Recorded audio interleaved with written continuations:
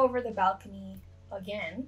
Last time I feel like I veered more bohemian. This time I want to incorporate more of a classical feel. I want it to be another room, one that feels really intimate and cozy. One of the main things I intend to incorporate on the balcony is an affordable DIY pallet sectional. With the help of one of my dear friends, also my boyfriend's sister, I was able to locate some places that are giving away wooden pallets for free. As you can see, or maybe you can hear it, it started raining outside, and I didn't want the pallets to get damaged, so I brought them all up. So we got the 3 pallets for free from a tile shop. I did map out a blueprint of the balcony that streamlined my shopping process. Also jotted down some of the main things I knew I wanted to incorporate in this makeover. We also made a trip to Savers where we had this really lucky find. It was a netted door with magnetic closures, and we got it for $4.50. Later in the week, I visited this really cool plant shop with my boyfriend and another friend to gather some inspiration, and I also came away with 3 new plants. The pallets needed to be resized to line up in the front, so I repositioned the plank and I also cut them down with a handsaw. But surprisingly, what? Wait, say that again? Wait, where? New York? I don't know. I think it was just the Mafia, and the Mafia used the pizza place as a cover-up. I could either kill you or you could buy me. You can buy 2 large pizzas. That's what Mafia do. That's how the Mafia do. Yeah.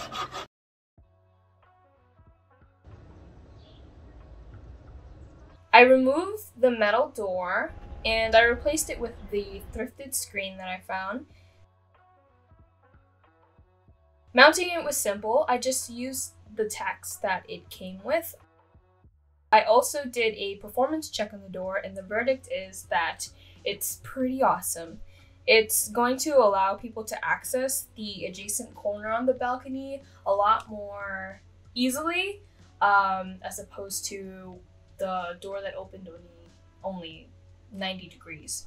There's a lot of pallet sectional DIYs already out there, but rarely are they free beyond the wooden pallet part. The cushions usually are very expensive. I don't know if you know this, but buying upholstery foam by the yard is also very expensive. The solution I've come up with is to scavenge for people's discarded couches. If you can't find one for free, you can also find cheap couches at a thrift store and ask if maybe you can just buy the cushions so you don't have to lug a whole couch home. I would recommend checking for bed bugs and make sure the sizing is either exactly or larger than your project. And you could potentially save yourself nearly $200 like I did. Most upholstery foam for couches is not meant for the outdoors, but I would recommend just taking in your cushions when it rains or just covering your furniture with a tarp. But I decided that I was going to purchase some waterproof outdoor fabrics and make cushion covers myself. I could stop there and keep the cushions in wood as they are, but I'm actually going to be staining it with outdoor deck stain in the color Sun-Soaked Oak, just to give it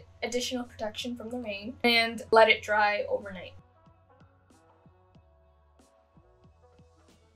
I wanted some extra decorative elements for the balcony, and so I found this vase that gives me classical age of ancient Greece. We also went to Target, and my boyfriend's sister contributed this really beautiful outdoor rug. She also generously allowed me to use some other things from her own collection for this balcony makeover. They included a coffee table, throw pillows, blankets, electric candles from IKEA, waterproof curtains, and solar string lights. I bought these palm fans to pull in those Southeast Asian jungle core vibes. I got these organizer cups, curtain rods, and curtain hooks from IKEA. Pretty much everything else were things that I previously owned, except for some outdoor fabric, which I ordered from Sailrite. First, I cut the cushions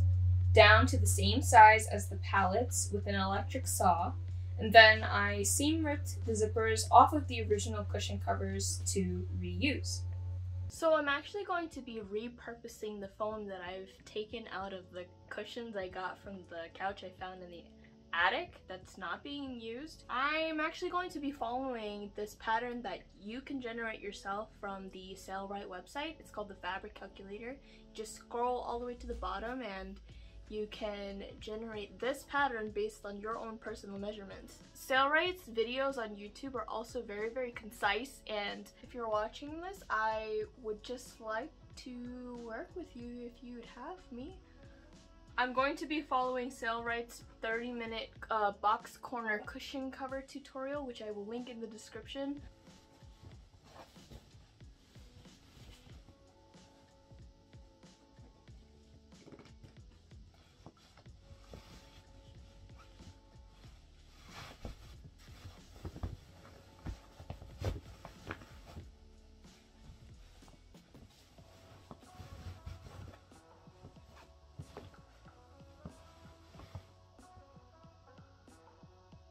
I readjusted the solar pendant light so the wires looked more snatched and secured it on 2 self-tapping hooks by knotting both sides. I also marked where the curtain hooks would be mounted, but I didn't have much arm reach, so my boyfriend helped me with the rest. I DIY'd this wall planter using cheap wood shivs from Lowe's and some wood glue. I simply spaced them 1 inch apart and then glued them onto 2 longer sticks. With some black spray paint, I repurposed a wooden vase I owned to update it a bit before I begin the best part, styling the balcony.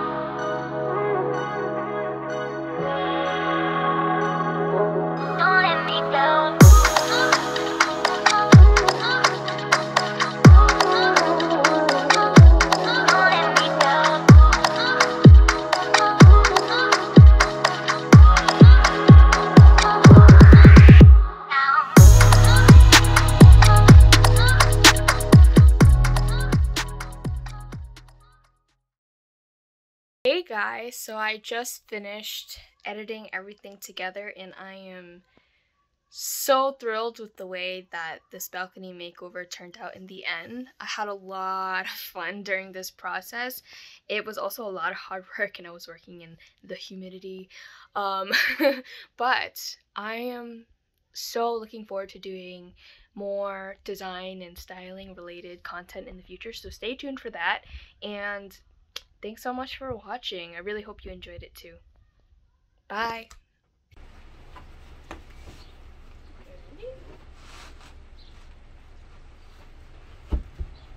It's upside down. Oh, it's upside down. Why did they have the same effect, Lisa? It's beautiful. Oh, this is so gorgeous. Alright, alright. Give it to me.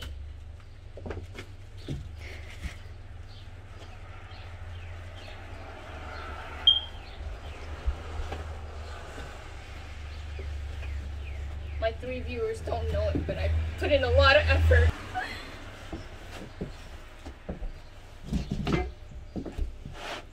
Okay, ready? Okay. Mm-hmm.